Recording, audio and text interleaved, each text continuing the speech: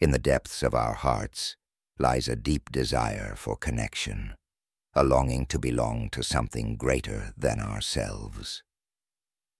This yearning is a reflection of how we were created, designed for unity, fellowship, and love.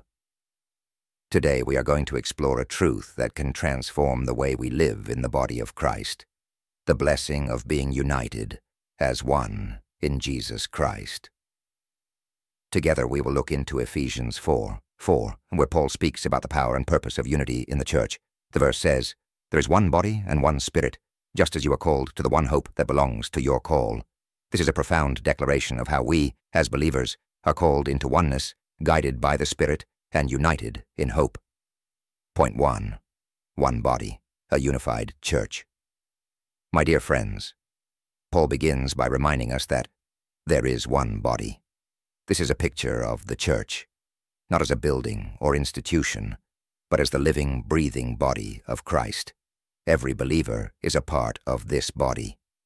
We may have different backgrounds, experiences, and gifts, but we are all interconnected as one under Jesus. Think of how a human body works. It has many parts, each with a unique function, yet it operates as a single unit.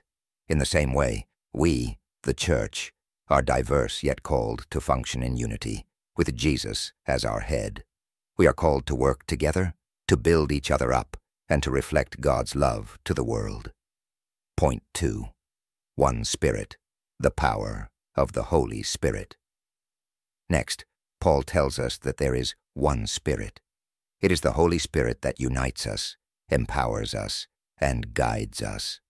The Spirit moves within us, making us one in Christ. It is the Spirit that gives us strength in times of weakness, wisdom when we are uncertain, and comfort when we are hurting. When we rely on the Holy Spirit, we tap into a power far beyond our own. Just as a tree draws life from its roots, we draw life and strength from the Spirit of God. Let us remember that it is the Holy Spirit that enables us to live in unity, loving one another as Christ has loved us. Point 3.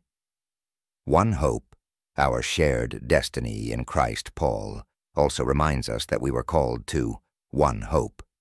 This hope is not based on fleeting things, but on the eternal promises of God. It is the hope of salvation, the hope of eternity with Jesus, and the hope of a transformed life.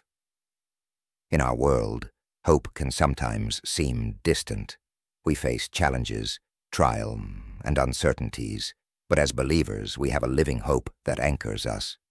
This shared hope in Christ binds us together as one family, one church, one body. It reminds us that no matter what we go through, our future is secure in Him. Closing reflection. As we reflect on this verse from Ephesians, let us embrace the beauty of our unity in Christ. We are one body, empowered by one Spirit, and anchored in one hope. This unity is not just a nice idea. It is our calling, our purpose, and our blessing. So, my friends, let us walk in this unity. Let us love one another deeply, serve one another with joy, and stand firm in our shared hope. As we do, the world will see the power of God's love in us. Let's close with a prayer. Heavenly Father, thank you for calling us into one body, united in your Spirit, and anchored in the hope of Christ. Help us to walk in unity, to love as you have loved us, and to reflect your glory in all that we do. May your Spirit guide us and strengthen us as we fulfill our calling. In Jesus' name we pray. Amen.